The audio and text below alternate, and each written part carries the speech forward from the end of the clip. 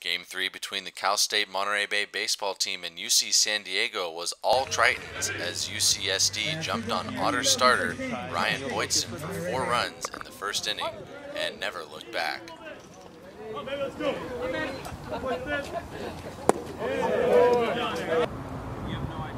CSUMB did score its lone run in the 4th inning.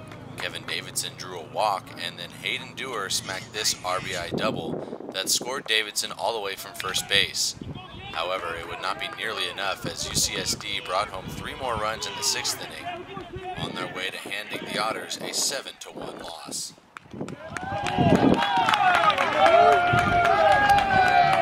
There were a total of 6 doubles today, including Josh Thorpe's first of the season. Christian Leung hit his 2nd home run of the season for the Tritons, and despite the loss, CSUMB won its first series against a CCAA South Division opponent by winning both games yesterday.